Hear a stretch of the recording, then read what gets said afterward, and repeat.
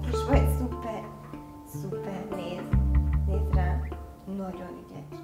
We love talking to dogs, but what do they get of all this? What we say or how we say it? Intonation works similarly for many species. For example, excitement is expressed with a higher voice.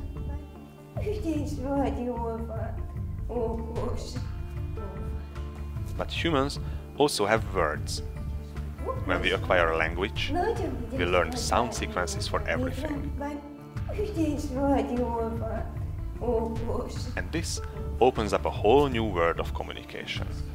Is this a uniquely human brain capacity to use words? Or can dogs also make sense of what we say? Using functional magnetic resonance imaging, we investigated how dog brains process speech. Certain family dogs learn to lie completely motionless for more than 7 minutes, and we measured their brain activity as they listen to their trainer's speech.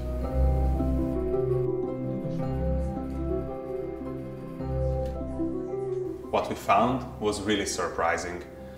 Dogs care about both words and intonation. Like people, dogs also prefer to use their left hemisphere to process word meaning and the right hemisphere brain region to analyze intonation.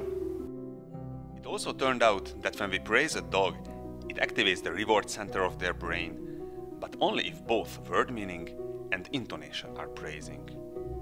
Dog brains, just like our brains, can separately process and also combine what we say and how we say it.